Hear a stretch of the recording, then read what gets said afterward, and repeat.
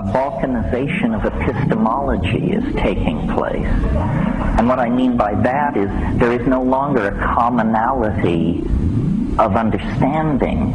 I mean, for some people, quantum physics provides the answers. Their next-door neighbor may look to the channeling of archangels with equal fervor. I mean, if this is not a balkanization of epistemology, I don't know what it is. It is accompanied by a related phenomenon, which is technology, or the historical momentum of things, is creating such a bewildering social milieu that the monkey mind cannot find a simple story, a simple creation myth or redemption myth to lay over the crazy contradictory patchwork of profane techno, consumerist, post-masculinist, electronic, pre-apocalyptic existence.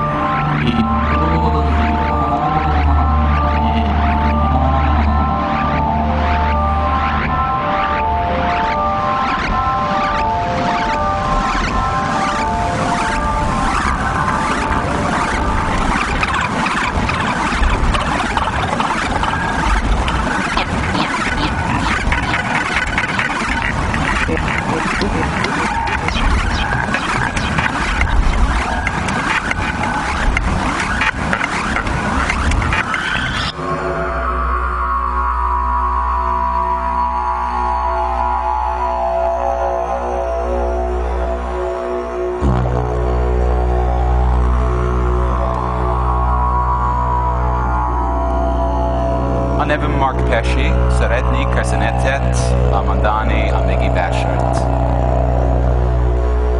This is Hungary, right? In the last 9 days, I've traveled 3/4 of the way around the world from my home in Sydney, through Budapest, and now here to San Francisco, and I'm taking the global temperature. And I can report to you that things are warming up.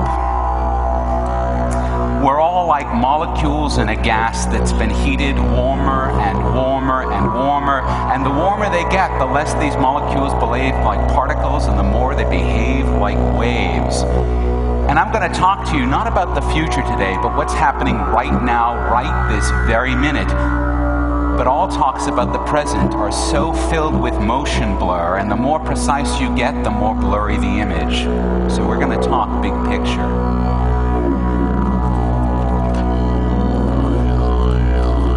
Part 1. Welcome to the swarm. So this is a homecoming for me. I mean this very much in my heart. You're my touchstone. When I found out 6 months ago I'd be coming to talk to you, I'm like, oh God, what can I do? What can I tell these people that tells them where I am? What can I tell them about what's new? Because the thing that we share transcends basically everything. We are common, we are family. So what do you do when you come and meet the family? You come in, you take your coat off, you drop your bag, and you go to the kitchen table. And you just talk to them about what's going on, about what you've seen and where you've been. So let me start by doing that. I have a new passion, a new television series called Battlestar Galactica. Now maybe some of you have seen it, maybe you haven't. It's a revisioned version of the famous, very campy 70s series, and I've become an enormous fan of it. And I learned a lot by becoming an enormous fan of it. Not because of the show, it's a good show, but it's because of how that show came to me.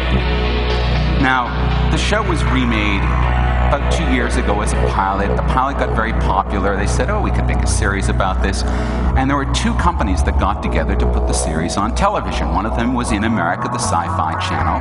The other was Sky One, which is a British broadcaster, an arm of News Corporation.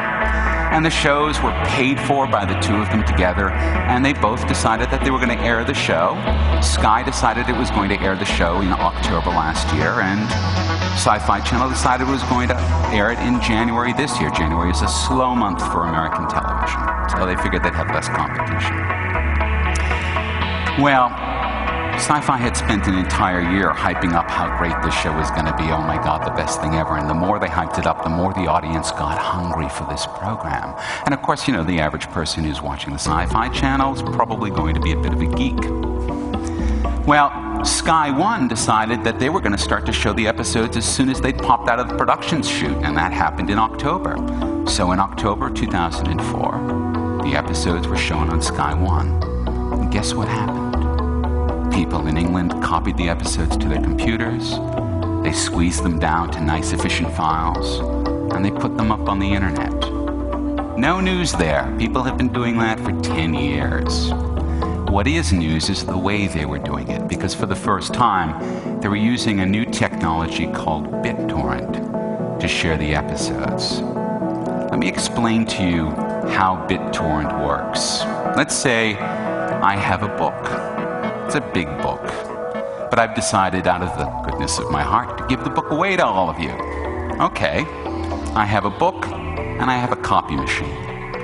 Every one of you people in the audience wanted a copy of my book. I'd be spending a lot of time at my copy machine. Instead, what I'm going to do is something a little different. I'm going to take my copy machine and copy the first 5 pages of the book and give it to you, Sue. Next 5 pages and give it to you. Next 5 pages, next 5 pages, and on and on. By the end, I've copied the book once, and there are a lot of people who are all holding 5 pages of my book. And now I say to all of you, discuss. Because each of you have 5 pages. You don't all have the same 5 pages, but you all probably got a copy machine, and so you can copy the 5 pages you got and trade them with someone else who's got a different 5 pages, and all of a sudden there's just a whole clusterfuck going on, and everyone's got a copy of my book. That's what BitTorrent does. Now, of course, everyone's always screaming about piracy with BitTorrent. Revenge of the Sith was up on BitTorrent before the film had actually been released. Lots of TV shows are up on BitTorrent. Albums, all sorts of things that all sorts of record companies and movie companies are screaming about. Oh, the piracy, oh, the danger. That's not the main point. The point is this. BitTorrent is more effective at getting information out there than any technology that's preceded it. It's more effective than broadcasting. Why? Because one person on one little computer with one slow internet link can publish something to absolutely everyone, everywhere in the world. Because the lesson of BitTorrent is that the more people who want something, the easier it is for every successive one of them to get it. So what that means is that the age of mass media, the idea of centralized control over what you see and what you hear and how you come by it, is over.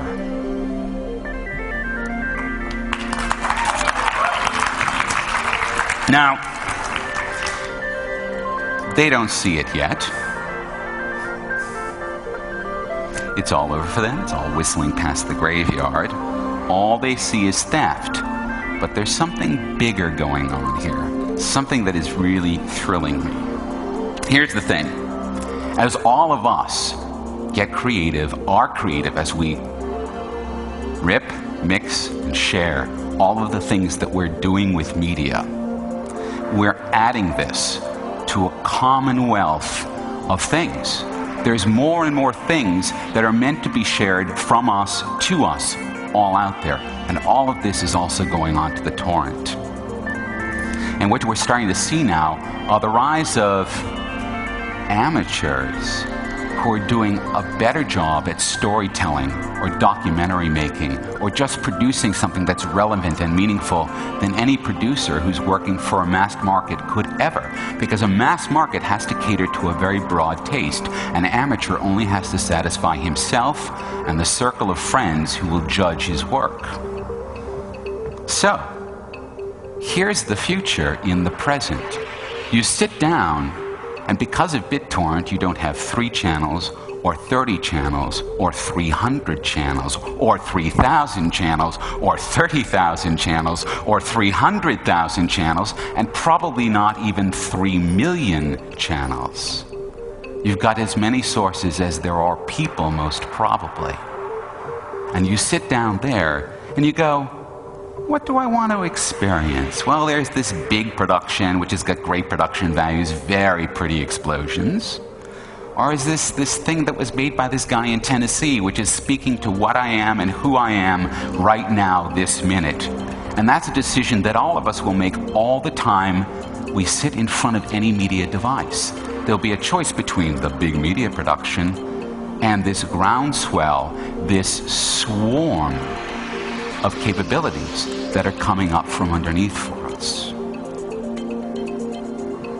Because we're the audience here, but we're also the consumers, the creators, the contributors. It's all one. So, with BitTorrent, we now see an era where we've taught information how to swarm. We take a very simple idea, which is I can take something, duplicate bits of it, give it out over a wide area, and tell each of these bits that their job is to simply trade the bits they have with other people who have different bits until everyone's got all the bits. It's a very simple rule. It's a very simple idea, but it produces this emergent behavior that's now being called a swarm. So we now have the mechanism in our hands to give ourselves our own medium. We are all not going to be famous for 15 minutes in the future. We're all going to be TV stations. Okay, so there's no mass media making big productions because the audience for that is already eroding and will very soon go through this catastrophic collapse as 30 channels becomes 3 trillion. So what rises to replace it? Part 2. A giant sucking sound. When I was writing the book before Hyperpeople, The Playful World, I was very lucky in that the Encyclopedia Britannica picked that moment in time to go live. So the Encyclopedia Britannica is the definitive reference work in the English language, 150,000 articles, and the article on relativity was written by Albert Einstein. Unparalleled quality, 250 years of concerted editorship. So when it went online, there was much rejoicing, briefly, because after 72 hours had gone by, there was such demand for the quality of facts on Britannica, it crashed. It was simply overloaded. It could not withstand the strain. So the folks who ran Britannica bought a whole bunch more machines, got even bigger, fatter internet pipes, brought it back up, and pretty much immediately they had one of the most popular sites on the internet because there's an incredible hunger for real facts, for things that aren't just sort of opinions, but real, verifiable facts. People are hungry for this, and they flock to Britannica. And even though these folks were running one of the most popular sites on the entire internet, somehow, amazingly, they lost money at this.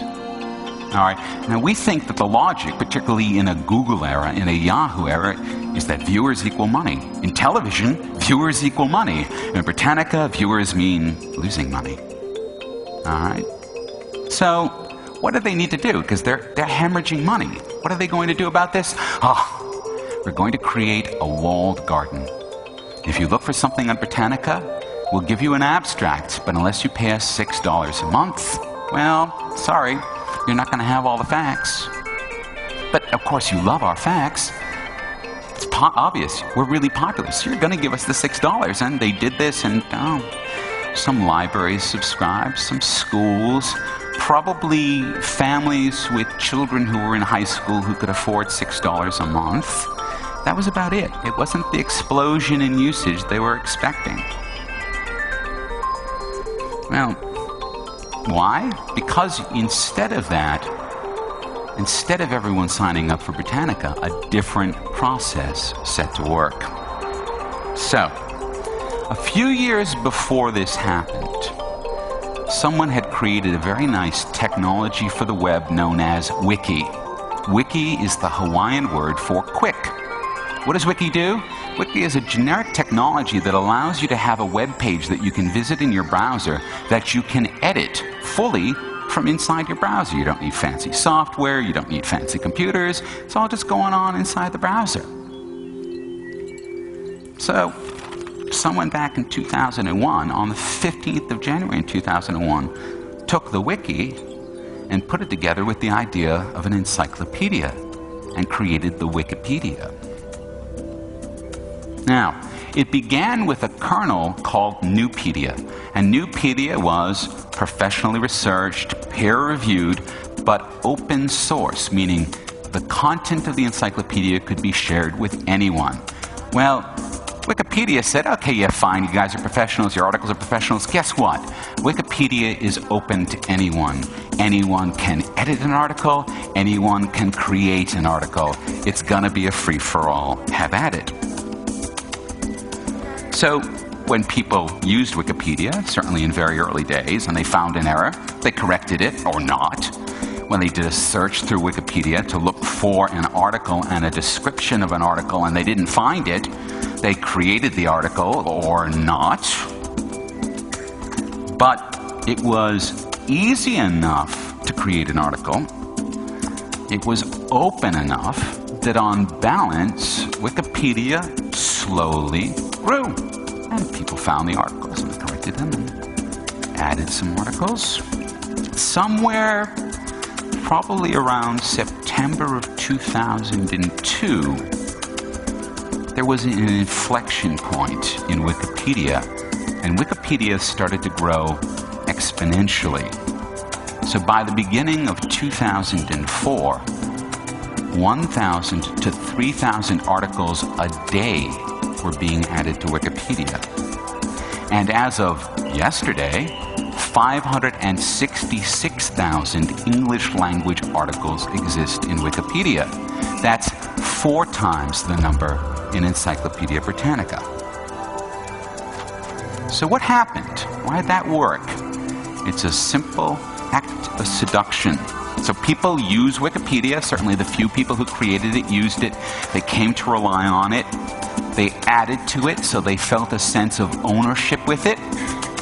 So you use something, you rely on it, you feel like you have a sense of ownership with it. Well, what happens? Well, you tell your friends. Your friends check out Wikipedia, they use it, they come to rely on it, they add an article, they feel like they have a sense of ownership, and they tell their friends. And they use it and they come to rely. You know where I'm going with this. You don't have to go through very many steps, very many degrees of separation before you've covered pretty much the whole planet. So, it's so many people using Wikipedia now all the time that it started to display a very interesting emergent behavior, something we couldn't have predicted. It's a knowledge swarm. So with BitTorrent, we all trade the bits of information we already have, right? So that I have some that you've got, and you've got some that I've got. And this distributes the information extremely efficiently. It's little pieces that get shared to make the whole. But that's just data, that's just ones and zeros, it's just bits. Wikipedia deals with knowledge. Now, none of us are omniscient, but each of us has a little bit of knowledge, particularly in this room with my family. Some of you have very interesting and very deep knowledge. You're all experts in something. Sasha Shulgin, for example, has forgotten organic chemistry in the last hour than I will ever learn. Katie knows more about game design. Mez knows more about search engines, and so on, and so on, and so on. But together, that's an enormous amount of expertise, an enormous amount.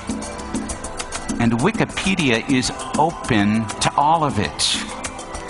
It seems really these days as if Wikipedia has got this gravitational force which is sucking all of the expertise out of every one of us on every subject and placing it into this seed which is on the verge of becoming what I can only call an Encyclopedia Humanica. Wikipedia is swarming human knowledge. It's doing that in precisely the same way that BitTorrent is swarming information.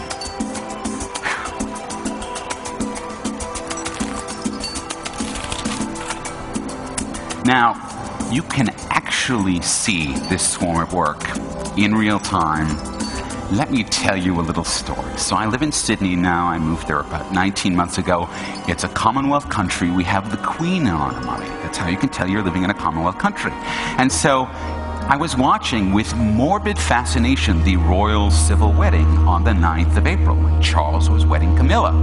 It was carried live on television in Australia, very big deal. They cut away from an astrologer talking about their charts to the live BBC broadcast of them going down to the Guildhall to sign all the documents and get hitched. And I'm thinking, you know, I really don't know very much about Camilla. I should probably have a look at her page. So I type in Camilla Parker Bowles in Wikipedia, and nothing comes. And I'm reading about, you know, how she actually tried to get Charles as a husband back in the 70s. It didn't work out, da-da-da, the Sturm und Drang, the broken relationship, the whole thing. When it hits me, because Charles and Camilla have gone into the Guildhall, that I'm on the right page at the right time, that I could update this page so that it no longer says Camilla Parker Bowles, but Camilla Duchess of Cornwall, and I'm like, yes! It's not a big deal, but it's a cool thing. All right, so I'm sitting there, and I'm waiting, and they're spending their time in the Guildhall. God knows what's going on. They walk out. I hit reload, and someone's already done it. The knowledge swarm around Wikipedia is constantly at work. It's constantly creating something that we've never seen before. It's a collective factual record.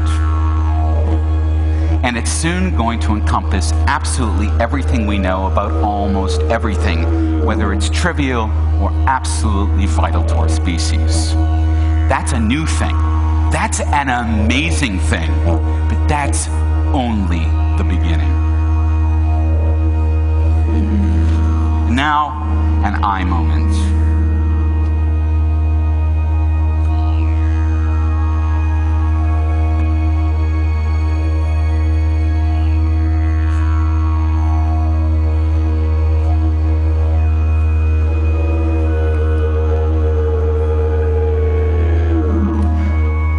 Her name is Rio, and she's dancing on the sand, just like the river flowing through the dusty land.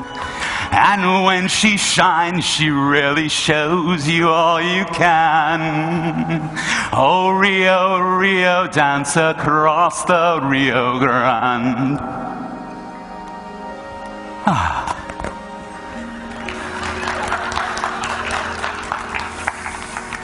My dirty little secret, I love my iPod. 5,736 songs. And those tell you more about me than anywhere else you probably care to look. And they're all here with me all the time. And I love it. So, within a few days of entering Podvana, I realized that I preferred my random but not really random soundtrack to the sound of the real world. I'd taken control of my ears and I liked it. Now that's something new. That's something just hinted at when the Walkman started popping up 25 years ago. And I remember the first time I saw someone with a Walkman. I remember seeing someone with those oh-so-tiny headphones. And I remember thinking, how fucking rude. How dare they?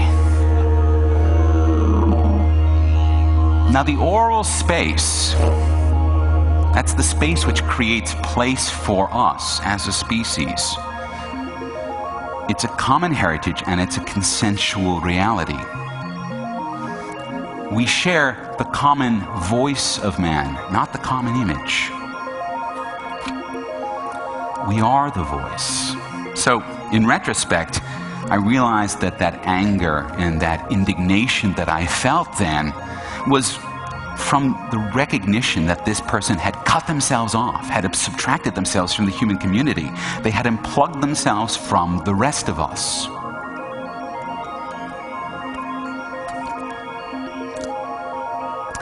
he had asserted the priority of his self, even if for only 30 minutes at a time. Now, that irritation was temporary. You know that within a year or two I had my own headphones and I had my own Walkman, and I was in my own little self-created universe at 30 minutes aside. And the same thing happened to hundreds of millions of other people. But that was really just a taste of what was coming down the pipe. Now, let me tell you a little story that I remember from when I was 16 years old. I went to visit a friend of mine who lived way, way out in the woods, many miles from my house. Drove out there with a friend. We got to her house, which is really just a very large shack that her and her father lived in. And we walked into the main entrance, into the foyer, and she had us come through to the other side of the house. And there was a passageway that went from one side of the house to the other.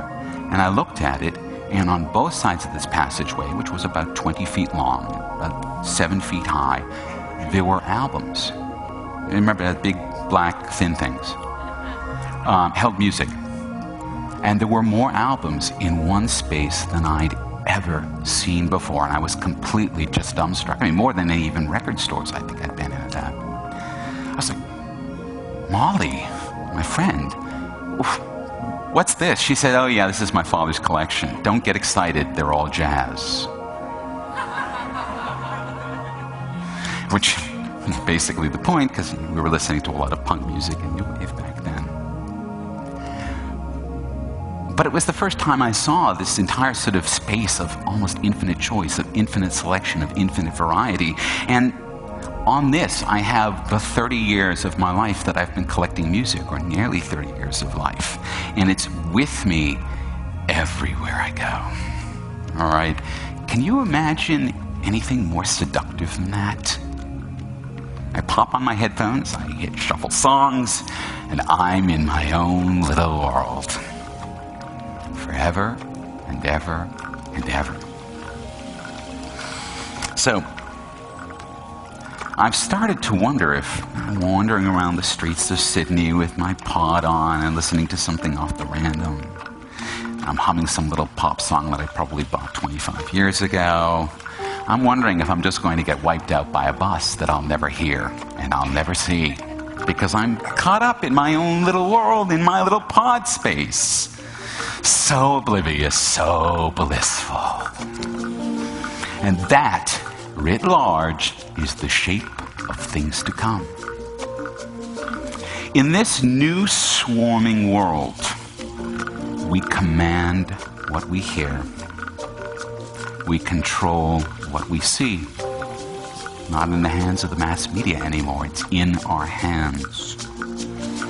And this isn't the Matrix, this isn't virtual reality, this is the consumer electronics industry, a $100 billion a year entity, which seems, as its fundamental intent, trying to exteriorize the human will into the human sensorium. That's what Sony's doing, it's what Apple's doing, it's what they're all doing. This is their function, because this is where we, the audience, the public, are making them go. Whoa. But if I block my ears, I can't hear. And if I cover my eyes, I can't see. Well, except for those ever more internal, ever more personal, ever more private reflections of myself. So, consider, we know that we are, in large part, a product of our own experience. So when we become the creators and consumers of our own experience, when everything is so finely tuned, when it's so personal that it's becoming irresistible to me, and to you, and to you, and to you, where is the outside world that we have to assume exists? Because more and more of our sensual space is being filled more and more with the objects of our desire. Where are the voices of others, and where is the light in their eyes? And that, That's the darkness, that's the tunnel. And it's rising to envelop us even as I speak. And we're greeting it with joy. And I worry because although the self is the only reality we will truly know, there is another reality. But we're becoming the creatures of our own experience. And those experiences are coming to shape us. They're shaping us inside and out. They're becoming the ground and the reference points for being. And where's the space for you and all of that I? So, as we bring our imaginations out, are they going to rip us apart? In Becoming Transhuman, which I did here on this stage, metaphorically, 4 years ago, I supposed that only a race of autistics could survive the transition to the transhuman, but not like this, not like this. The danger here is that the common thread of experience, which binds us all together in community, because we share things in common, because we share the space of our ears, we share the space of our eyes, it makes it cohesive for us, a fabric of cohesiveness, that this is simply unraveling right now. It's already happening, and it's happening in America first because America is the most mediated society on the planet. Listen, this red state versus blue state thing, what's that about? That's about media choice. You watch your media, it shapes you. It shapes your opinions. You vote. It's all about that. You can say, well, it's Fox News versus PBS. It's not that simple. It's an entire range of choices which become self-reinforcing views about how the world works. But the red versus blue thing is only the beginning, because that's just a bifurcation into this and that. We're bifurcating into that and that and that and that and that and that and that and that and that. It's going to be the perfect war of all against all. Unless.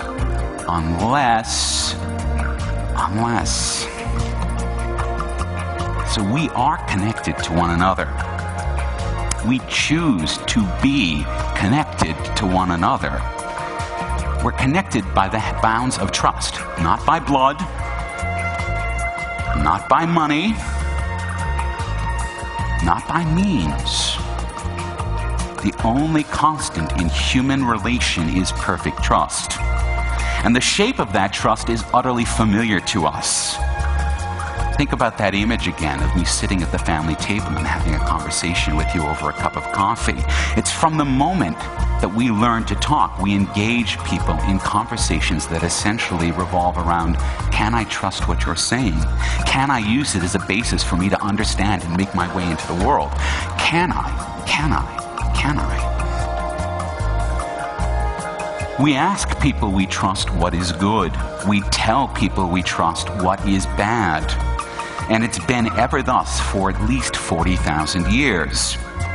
Now, with all of this blindness of our eyes and our ears, we must come back to the fact that the only new things, the only novelty that ever comes to us through two sources.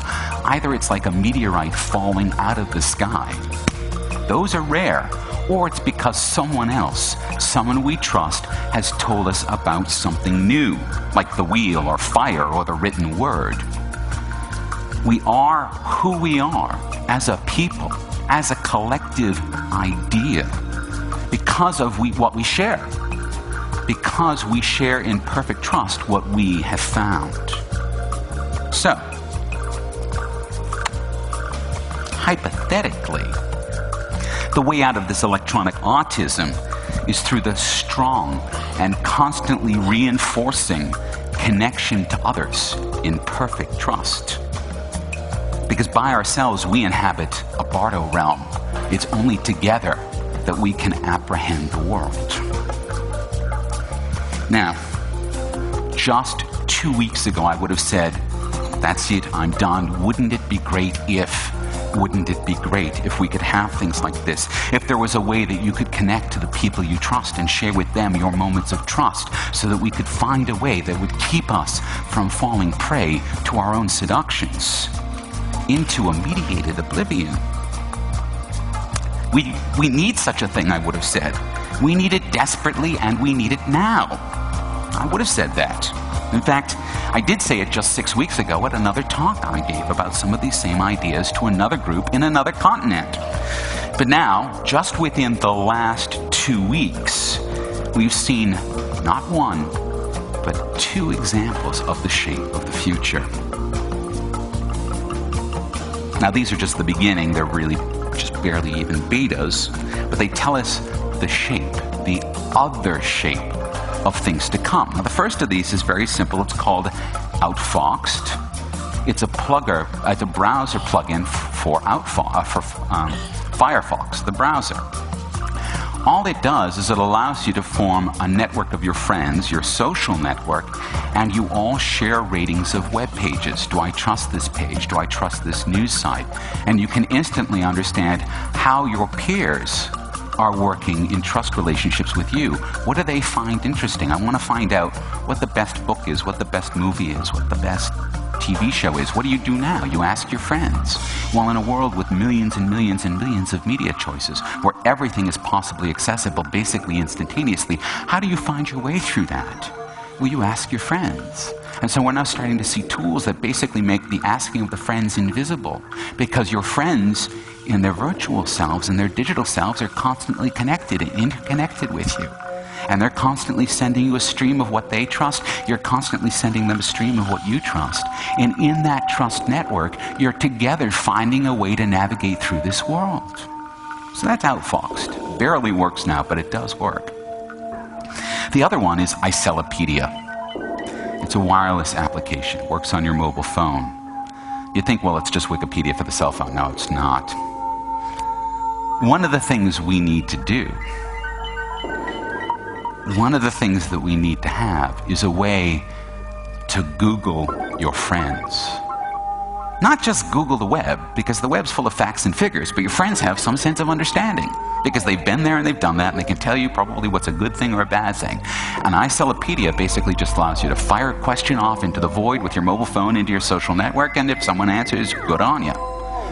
Someone may not answer. If your social network is good, though, and if you use something like this long enough, you'll come to rely on it. Your friends will come to rely on it. They'll come to understand that the only way this is going to work is if they answer you when you ask a question, and if you answer them when they ask a question. And so this creates this mobile, instantaneous social network where you've basically leveraged the understanding.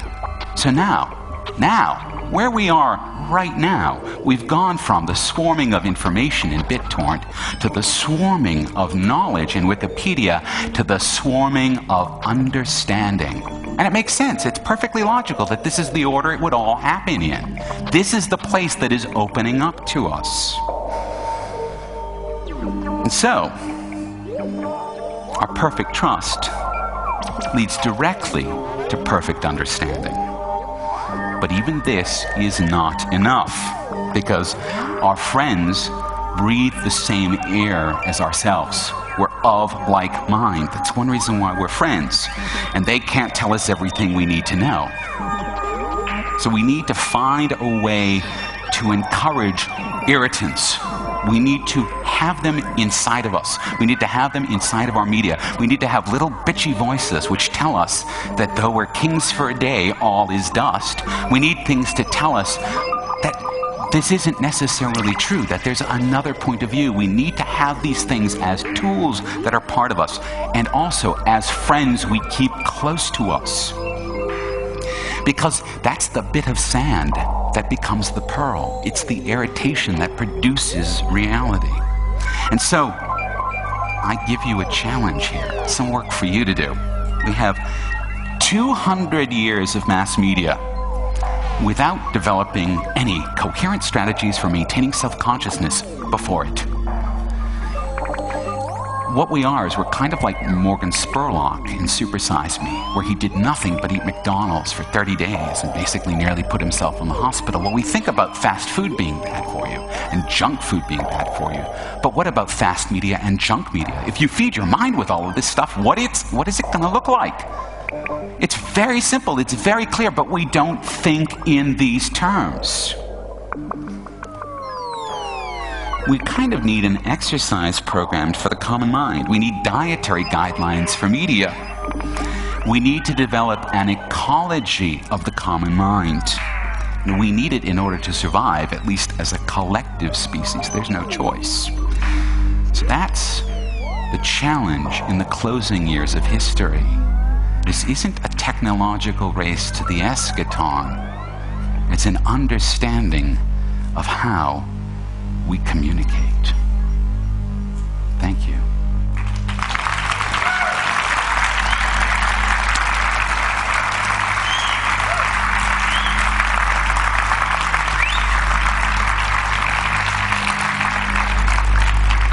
Thank you indeed, and I'm happy to say we have some time for questions, so please, up you come to those microphones. Oh, so now that I'm done, can I speak for a minute? The graphics, which were done by Chris Barnaby, who couldn't be with us because he fell in love very recently, that you can buy the DVD. It's a $15 donation to Arrowwood, so if you like it, please, please, please go by the Arrowwood table and pick it up. I think he did an amazing work, and I want to thank Kevin Whitesides, who's on with me, for his amazing work.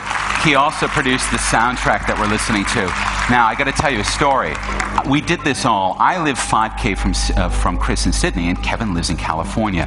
And all of this happened, and the resonances you're seeing in this work, they're basically accidental because we put together a very loose social network. We just communicated via email and maybe a little bit of web transfer data. And what I got out of this was this amazing piece of art. So thank you very much.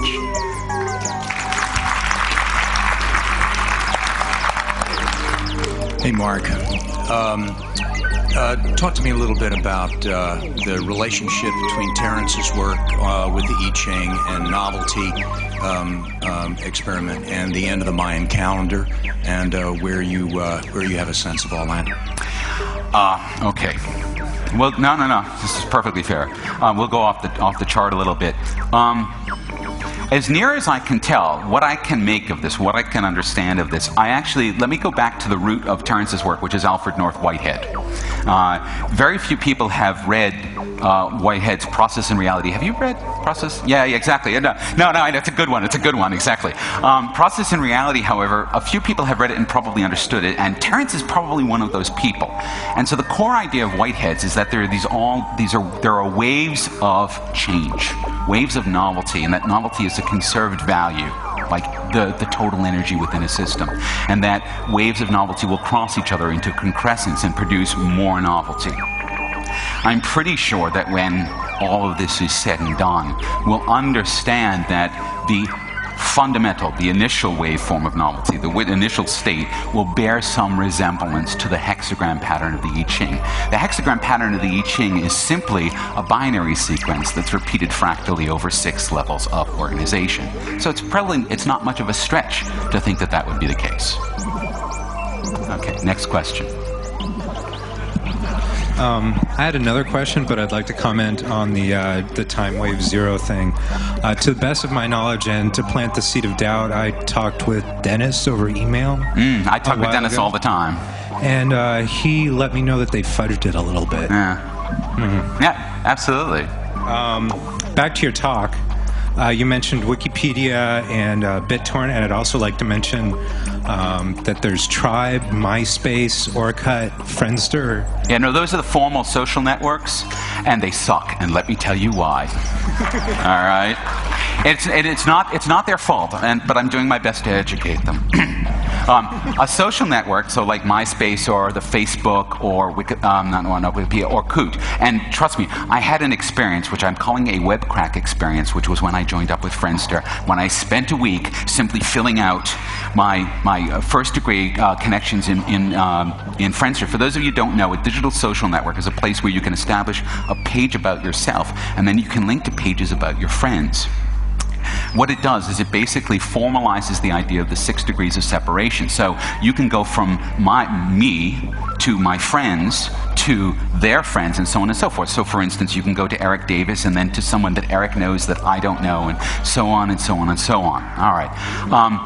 The problem with a digital social network is that the usage curve on it is basically, unless you're young and trying to get laid, which is the one exception here, because the Facebook is very active for precisely this reason, which college students use so they can get laid.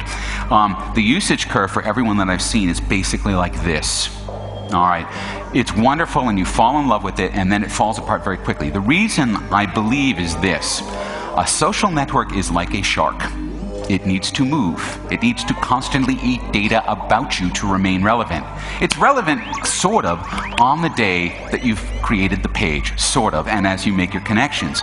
But the problem is that you have to constantly go there and maintain it and add things about it if you want it to be useful for you.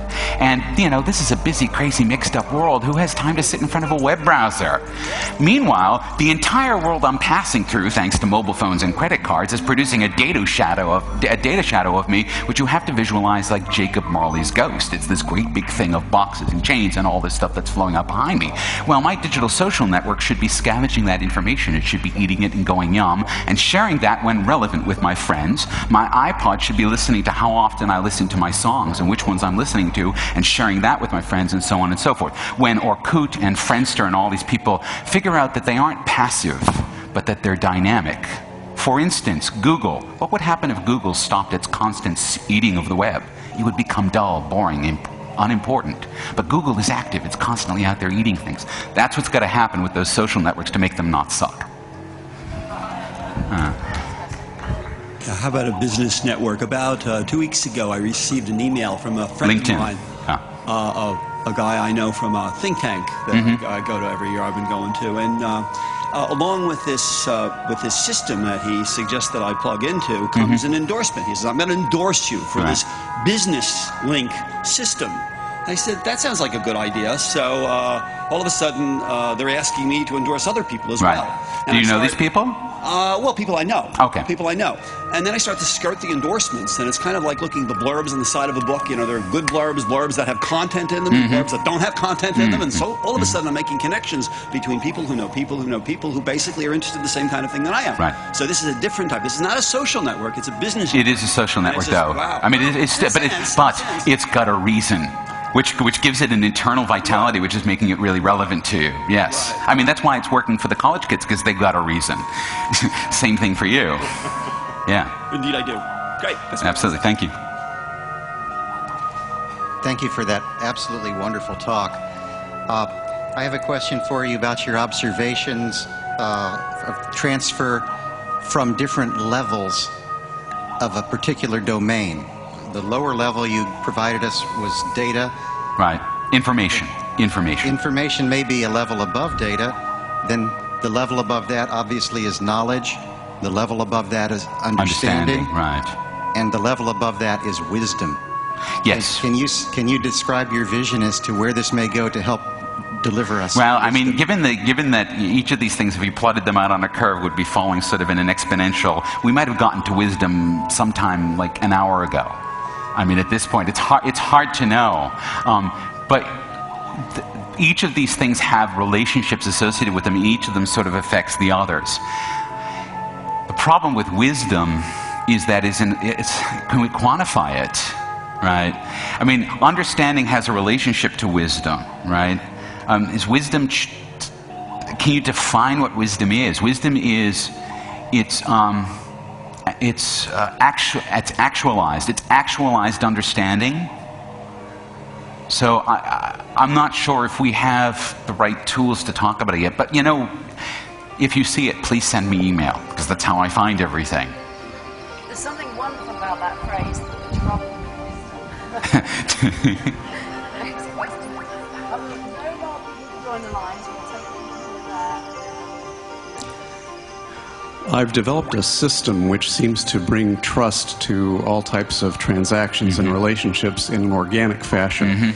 It seems to address the issues that you raised regarding Friendster and the like.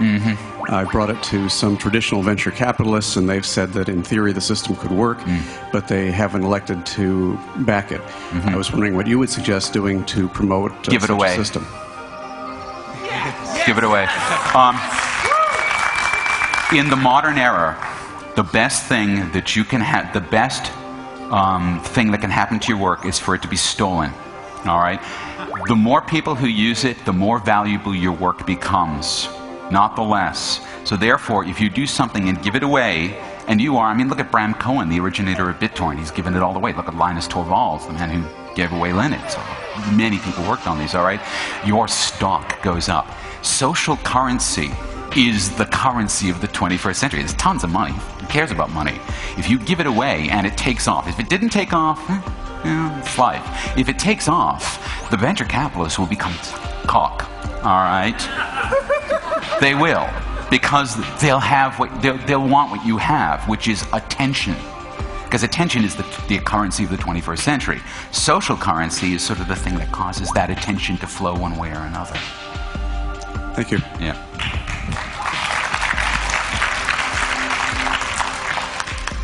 Hi, I just wanted to comment on Wikipedia. Yeah. I don't know how many people here are Wikipedians or use Wikipedia, but... let's see actually a show of hands. How many people use Wikipedia semi-regularly?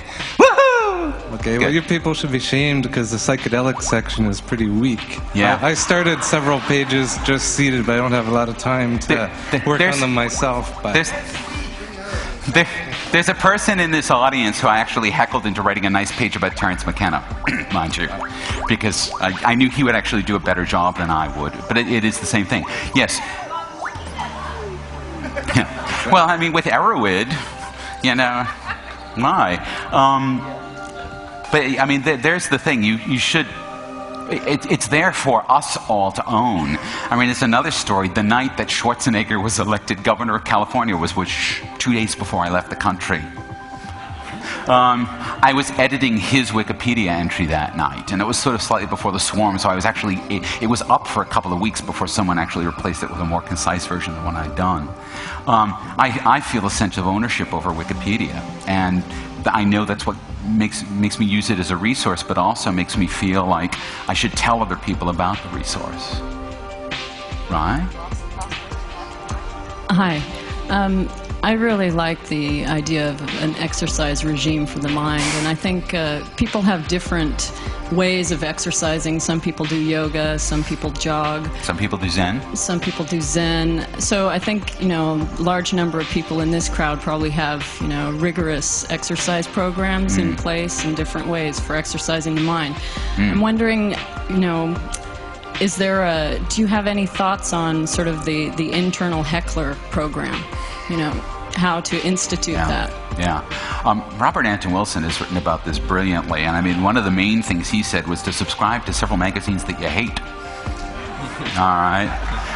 So I should probably go read the Free Republic every day, but my blood pressure can't withstand it. I do read the Drudge Report, okay, because that's probably just about as far over that line as I can go before an aneurysm happens. But I mean, that's how you, I mean, in terms of red versus blue, you certainly have to think in those terms. We can see from what happened with Michael yesterday that people haven't necessarily been reading their skeptical works as deeply as they should be. That was sort of my impression, is that you really do, I mean, part of that, I think, that system is, and can we teach our children this? Can we teach our children, I mean, because that's really where it's got to start. In a world of infinite choices, it's not just going to be the Disney Channel and Nickelodeon for them. It's going to be, can we teach them how to feed themselves well? We may be the lost generation. You make me feel guilty here because I have exactly that if I read a parapsychology journal now, 30 years of reading them and being, I just can't bear it anymore. All right, I will go and read one for your sake. Or 40 in Times, maybe. At least it's fun. That's fun. Right? I'll go that far. Yeah. First, thank you for sharing with the world. Thank you. Thank you. Thank you for having me. Which was what I said, by the way, in Hungarian at the beginning of this. There's so much to talk about, so let me just ask that maybe you reflect now on how the elimination of scarcity is changing the world in ways that it's never seen before and it's never understood, and that ultimately what I've seen as a way to see itself as itself, and this will save the world. Well, elimination of scarcity it's not a panacea. It has its own set of problems because it now places a strong burden of responsibility on the individual to not become a glutton, in that sense, to treat perception in the same sense that you're treating the physical body, that part of the mind. And maybe this is it's a non-functioning mind-body dualism that we really need to look at very concretely, to be able to see where, once you come to an end of an era of scarcity, what happens? Do you just get so fat that your heart stops or your brain stops? I think that's part of the question we need to ask. Thank you. Thank you. Hi, I had two questions. One, I wanted to see, do you have any comments about the sort of emerging blogosphere? Oh, God, wind me up, do you? All right. So Rupert Murdoch, who poo-pooed the internet 5 years ago at the height of the bubble, 6 months ago said that the news media are in danger of becoming irrelevant. Now, the reason he said this is because of the blogosphere, and of course, every professional news organization is working as fast as they can to just basically all become bloggers. But the problem is there's only like a few hundred of them against a gazillion. Who in this room doesn't have a blog going? Wow. Okay, so that's what, probably about 60% of the room? And the next, Sasha, you have a blog going? I guess you just collect them and they become the books, so it's all right. So when you're dealing with a media sphere where there's not sort of 100 sources for news, but there's a million or 10 million sources for news, this changes the individual's relationship to news. There's sort of two things going on here, and this is part of what I was talking to the Hungarians about, because the public news media in the rest of the world, not in America, because NPR is cushioned by a $100 million grant from Joan Kroc, which was probably actually the worst thing that ever happened to NPR because it's insulating them from the turmoil in public media right now. Public media's role is to inform. Okay, well now that the public's sort of gone mad with this informing thing, what's their role? Well, clearly they have an outstanding role to handle the facts. But what we've now found about ourselves as the audience is that when it comes to opinion and commentary, we want to pick and choose. And so there's no implicit capability that the news media has to offer a comment that I'm going to be into. In fact, what I'm going to do is I'm going to use my social network, my professional and personal social networks, to help determine where those where in the blogosphere I'm going to pull from. So, yeah, it's all, I mean, the future is all based in these trust relationships because that's going to determine where we choose to focus our attention. And my second question that I had is, it's kind of short. I wanted to see if you want to comment on what I really was kind of really thought about what you're saying about trust and how this sort of technology and the way it's evolving is pretty much we're going to be able to customize and totally get into our own personal reality bubble. I mean, I can already do that with my ears. Yeah. The eyes are not far behind, yeah. And so it kind of brings about this sort of crisis where humanity is going to fragment into their own little personal fields. Right. And I just like to see also like this sort of the disassociative effects of overstimulation and how, and Susan was talking about how memes and how we can see these sort of modular aspects of reality and we can customize them, stuff like that. And once we start kind of backing away and, what are we left with? And you're saying, well, trust, where does that trust come from? And like, I was kind of thinking there must be some sort of greater context for us to be living in order for that sort of, humanity and technology to survive. Damn, good question. Yeah. Yeah, there's no way to give a short answer to that one. Trust is emergent, I guess, right? Trust is based on a reciprocal nature of experience between at least two cooperating entities. It's not something, if I just met you on the street, the amount of trust I'm going to grant you is going to be vanishingly small. If I've known you for 15 years, like Owen, he's back out there somewhere, I trust almost every word that comes out of his mouth. So trust is a relationship. Trust is interactive. It emerges from a series of interactions. It's not. Can I have this microphone? Thank you. On, please? Can I have this mic, please? Otherwise, I'm going to have to snuggle up to Mark and use his mic. Ah, there we go. It's all right. No, don't get too close. One of the... Oh, I've thrown his iPod away. No. One of the most amazing things to me here is how it's possible for people so different to live in the same world and even be friends, may I dare say it? I never listen to music unless I can help it. I don't use my mobile phone except for emergencies, and only 3 people know the number. And I've never looked at a blog in my life. But somehow, we're all in this same amazing world. Before I thank Mark, we'll just say we'll have a 35-minute break and then see you all back here. And a big hand to Mark for a brilliant talk.